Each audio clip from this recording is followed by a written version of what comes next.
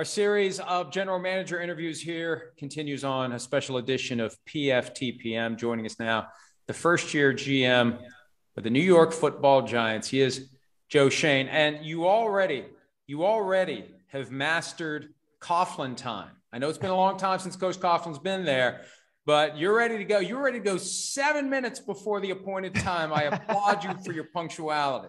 Mike, I know you're a busy man. I'm just trying to be respectful of your time. And I thought if I showed up early, maybe this would help you in the long run. Or you thought if I show up early, it'll get done sooner, right? Yeah, exactly. Yeah, okay. It's like the root canal. We start the root canal early. The sooner the root canal's over, let's get the root canal started. All right. Exactly. You got a draft under your belt. First time you're the guy in charge, running the show. What's the biggest lesson you learned about yourself, about the game, about anything going through that process as the guy sitting in the GM chair?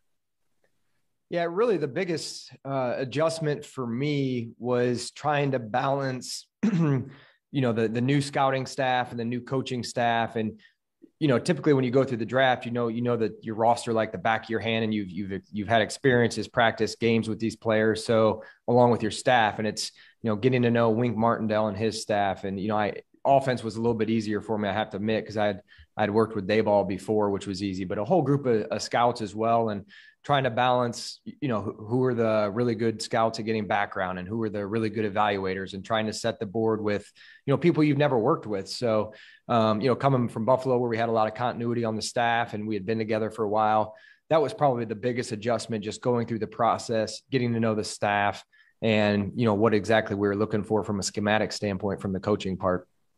We got a little news from the Giants before the draft began. It was announced or leaked. I can't remember quite exactly how it got out, but the idea that the Daniel Jones fifth-year option would not be picked up. Now, we had talked about that at the scouting combine. You had pointed out you'd have some time with them in the building. You wanted to wait to make a decision until you had to.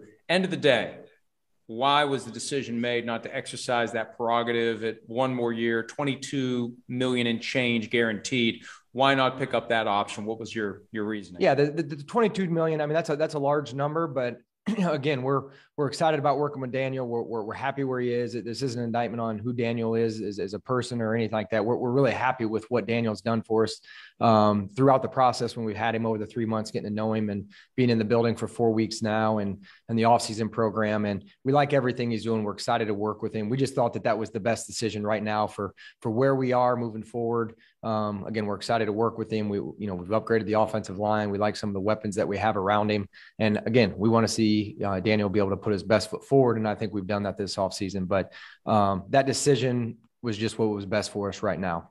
It's a balancing act, right? You've got the $22 million fully guaranteed if it's exercised. So you don't do that. The other side of it is he goes out and he balls out this year. Then you got that'd be great. I guess you would call that the good problem to have. Good problem. Yeah, it's a good problem to have. And you got the franchise, you also got the franchise tag if you need it a year from now, that's a gamble. Say it's a $8 million gamble, or, you're talking to his representatives and you're trying to get an extension. He's Patrick Collins represents him, and Jim Denton, two agents, just worked with recently over there in Buffalo with Patrick Collins actually represents Josh Allen as well, but Jim Denton, have a good relationship with him. And, hopefully we've set Daniel up for success with, improving the offensive line, the weapons that are here, Saquon another year off the knee, and he'll be able to put his best foot forward. And that's a good problem to have if we got to figure out, how we're going to pay him, how we're going to structure a contract. If it's a franchise tag, that'll be a good problem to have. Is part of the decision, let's see how he does with that carrot, with that incentive? He knows nothing is guaranteed to him beyond this year. Let's see how he chases that goal. I don't think Daniel needs motivation. I think he's a naturally motivated kid. He's a self-starter. He's in here all the time. I don't think Daniel needed any incentive to go out and perform at a high level. I think he truly wants to be great. He approaches the game like that. And although it may be an incentive, I don't think he's a kid that needs an incentive or a carrot out there to go perform well. How influenced were you? This is the last question on this. I have famous last words. How influenced were you by some of the other examples we've seen? Bears didn't pick it up on Mitchell Trubisky, and we're glad they didn't. Browns pick it up on Baker Mayfield. Regret. Panthers pick it up on Sam Darnold. regret. Do you factor those other experiences into your decision-making process? No, I mean, you look at that when those teams make those decisions, and it's the quarterback position, and that's a large number. So yeah, you pay attention across the league, but we looked at what was best for the New York Giants and the situation we're in. And listen, we've known Daniel for 3 months. Look forward to working with him, and we just thought this was the best option for us moving forward. Now it's the last one. See, anytime I say last one, I know there's always going to. I always know there's going to be another. I don't know why I say it. Pre-2020. If picking up that option is guaranteed for injury only, do you pick it up? I think I think the decision we made, we're comfortable with it, whether there was, option, pre-option or not. I think we're comfortable with the decision we made. That's a hypothetical. So I think we would still make the same decision. You play the Packers in London. We found that out earlier today. How do you feel about, number one, taking the operation to London, and number two, getting the Packers there instead of at Lambeau Field? Yeah, I mean, whenever you go to Lambeau, it's kind of a catch-22. I don't like playing there because it's hard to win there. It's hard to play there, but that's one of my favorite stadiums in the league. The history of that stadium and driving through a small community, it's a little bit like Buffalo when you're going up to the stadium. You're driving through, blue collar town. Just all the history there. I love it. So going to London, on the other hand, I like it. I'm excited about it. It's our first year. I've been there a couple of times when I was with the Dolphins. Hopefully the Giants fans show up in droves over there, and it'll be fun. It'll be a good experience for, first year head coach, first year GM, our first time going through it with the players that we have. So, hopefully they'll form some team bonding as well as we go over there. It'll be a great experience. I've asked your former colleague, Brandon Beane, this question, Brett Veach, George Payton, just a little bit ago. When that schedule comes out May 12th, and you get it, whether you get it in advance or right when everyone else sees it or whenever you get it, what's the first thing you're going to look for? That's a good question. Really, for me, the first thing that I'll look for is our division games. When those are. I know we'll probably have some late in the season, but I think that's where it starts, competing for the division. If you're able to compete for the division, win the division, I think the rest takes care of itself. So I always go right to the division and see how that lines up when we play those teams and what that'll look like. Well, one of the teams in the division, the Dallas Cowboys, they had an interesting development during the draft where Jerry Jones held up his draft board long enough for somebody to take a picture of it, and then they tried to discern what was on there. And as it turns out, their top two players were your first two picks. They had Kayvon Thibodeaux 1 and Evan Neal 2. And I was saying that earlier today, boy, they had to be cussing up a storm when they saw that the Giants got both of their top two guys on their draft board. Yeah, I love it. I hope the Cowboys were right in the way they had guys ranked. Yeah, that'd be a good story to have. But it's funny, Will McClay is a good friend of mine. I've known him a long time, and we were trying to move up later on in the draft, and might have been 4th or 5th round. And I said, Will, I'm down to the last name on your list that Jerry showed us. I said, I don't know what's on the back. Can you let me know what's on the back of that sheet? And he got a good laugh out of it. But yeah, Will McClay is a good buddy of mine, and it'll be fun competing against him a couple of times a year. But I did see that report today that those two guys were top on their list. That was pretty funny. Kayvon Thibodeaux was a surprise for a lot of people because he was the puzzle going into the draft. He was the guy at one point was the favorite to be the number 1 overall pick. We see him number 1 on the Cowboys draft board. There was talk he's going to fall out of the top 10. What caused you to be attracted by the positives, set aside the negatives, and make him the guy when you had a chance to make your pick at 5? Yeah, there weren't many negatives going through the process. Again, just everybody's different, in terms of personality and how you are in certain settings. So he's a guy we spent a lot of time with. From the combine to, taking him out to dinner at his pro day to bringing him in, Zooms with him, FaceTime. So we spent a lot of time with him. He's always had good grades in school. He's never been in trouble. He's a hard worker. He had an ankle injury this year. A lot of people that are going to be high picks easily could have hung it up and called it a season. And, but this kid fought back. He practiced through it, eventually came back and played late in the season. So, yeah, for whatever, the draft season and the misinformation that gets out there, it's unfortunate, but, we did a lot of research. We felt comfortable with the kid, and, we were comfortable with the player.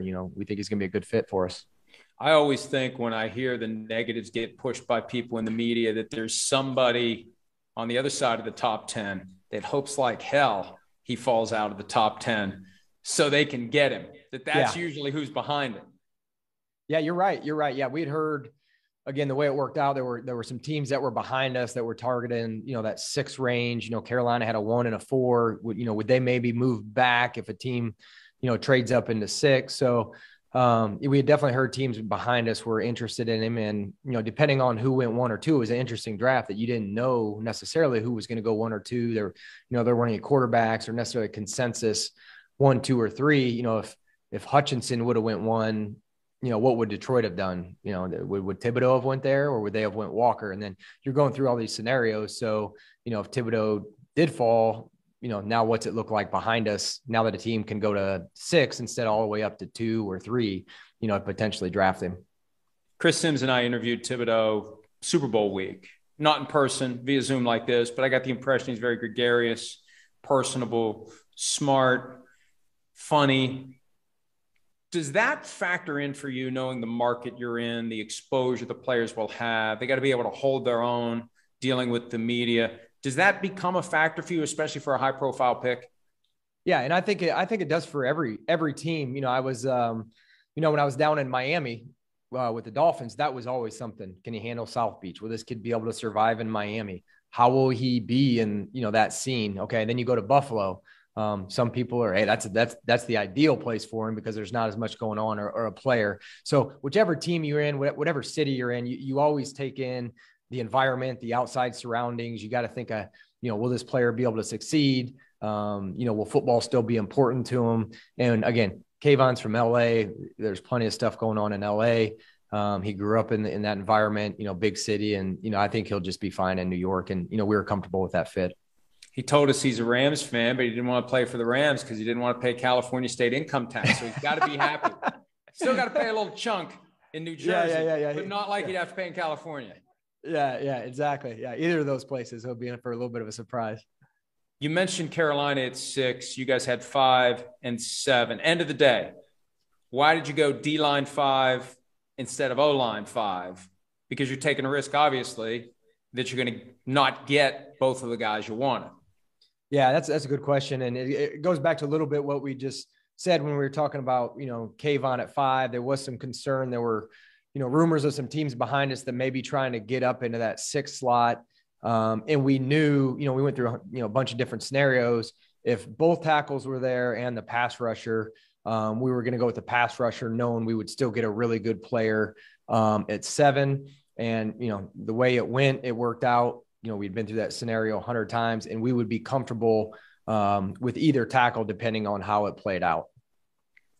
I've heard Evan Neal was your top guy. Now, look, nothing against Ike Ekwonu. You got to have one guy above the other. And I don't expect you to say, no, he wasn't our top guy, but I get the feeling you're happy with the way it played out. Yeah, we're ecstatic the way it played out. And, again, we're happy to have Evan Neal, again, a guy that started 40 games at Alabama, against some of the best competition in one of the best conferences. He played left tackle, guard, and right tackle. So the experience, the durability, he's 21 years old. He's a really good player and a great kid. So we're ecstatic the way it turned out with both of those guys. Something I've been asking everyone this week, what do you make of the dynamic at the receiver position? I've seen nothing like it, where there's a supply of great guys every year, round 1. Also some guys who hit in round 2 and beyond. Deebo Samuel was a second-round pick, DK Metcalf, A.J. Brown, for example. And then the guys at the top who show they can do it, getting huge money, more than ever before. And if they can't get it from their current teams, they're finding a way to a place that will happily give up significant draft assets and pay the guy what he wants. Both of those dynamics playing out at the same time, and teams having to decide, where do I fall in this camp? Do I draft a guy? Do I trade a guy and try to backfill? Why do you think it's gotten to this point at the receiver position, where there's these very different approaches to going out and acquiring a guy who plays a position that's becoming more and more important to the offense? Yeah, and I think, Coach Dayball talks about it all the time. You go watch youth football, it's 7-on-7. My son's 12 years old, and he's a quarterback. They had wristbands and no huddle offense with signals at 12 years old in youth football, no huddle, and they're throwing the ball around. So that's where the game's going. So, again, it's a spread game. When we played Tampa Bay this year, we didn't run the ball one time the entire first half. So it's evolving into, a lot of teams to a passing league. And there's definitely a premium on receivers. And then to your point, you see what these guys are getting paid now. So, if you can get one early in the draft, that's important because it's cost controlled for 4 or 5 years. But there's also a miss rate on receivers. There's 25, 27 drafted every year. And why do some have success and some fizzle out? I mean, you look at the miss rate of receivers. Just look back at the last 3 or 4 drafts and the first and second rounders. There is a miss rate there. And, I think people take that into account. So you got a proven commodity, exactly what you're getting. And some of those veteran players, Debo or Hill was just traded, some of those guys that are proven commodities. So trying to balance that, but, again, make sure that you get it right. Have you identified any trends as to what causes the misses among the receivers?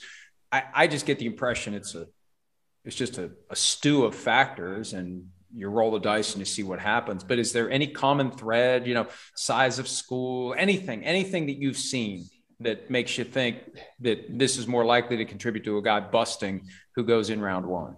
Yeah, I think a lot of it is the way they're wired. I was fortunate enough to be around Steve Smith when I was in Carolina, one of the most competitive players I've ever been around. And he's undersized, but every day at practice, he brought it and he'd let you know.